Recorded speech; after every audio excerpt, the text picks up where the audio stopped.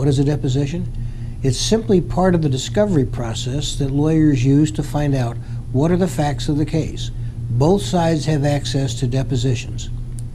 A deposition is a question and answer session under oath before a court reporter. It is just like going to court.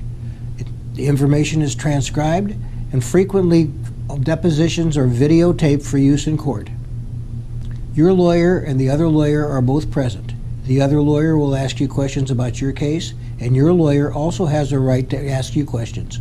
Your deposition is the most important part of your case. Be sure to answer all the questions truthfully. Your lawyer will spend a good deal of time with you prior to the deposition, preparing you to take the deposition. If this video helped you, share it, like it, comment, and call now.